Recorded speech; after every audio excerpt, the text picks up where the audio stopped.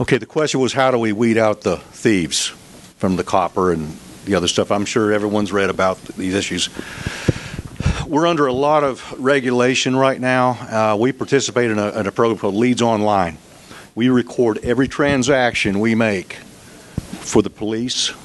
It's monitored. It's sent directly to a data source that's monitored every day. Driver's license, ID, tags, pictures of the person, pictures of the material. We get everything we possibly can to identify that material. And a lot of times, if it's something that, we've been in the business long enough, we see something that looks suspicious.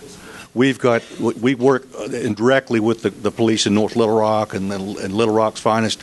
We do the best we can for these folks. But basically, what we do is we document the transaction the best as we can. But we have everything that the judge needs to see.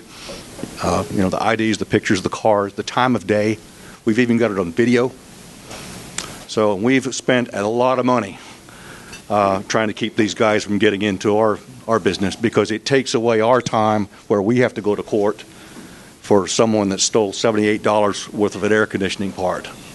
And they plead out a lot of the times. But again, and I'll give you another example. A couple of years ago, one of the transmitting stations in Little Rock had some brass stolen.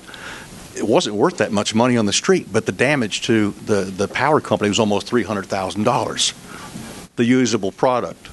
So these guys obviously aren't bright, but they're signing a document. They're telling us where they got the material from. That's something we've added. You tell us where you got it. You tell us the address you got it from. And if we don't comply with these rules, we're called on the carpet. We've got to account for it. So everything we do there's a record for it. It's on a digital transfer every day, down to the thumbprints on both thumbs. Mark, are there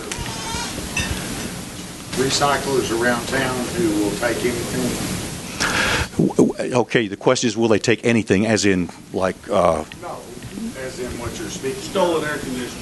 Yes. I can't speak for the other yards. I think everyone has been bit by this bug before. Someone will come in and say, I got this from my aunt's house at so-and-so. I mean, if he signs his name and says he's telling the truth, we can't prove that he's not telling us straight up. It's a very difficult problem, but we are making some headway on it. We ask a lot of these people, just get your police report filed. Keep your place locked up the best you can. It's a shame when I see someone at a church come in and ask us if they've seen an air conditioning unit that was taken off the back of their chapel hall. I mean, we're people too. It bothers us. I don't know if I've helped you answer, but we're doing the best we can. It's again, the legal systems, they've got to do their part too, and that's a whole other issue for another day, because a lot of these crimes aren't a lot of money to some people, but dadgummit, if I had an air conditioning unit stolen from my trailer this time of year, I would be obviously upset. So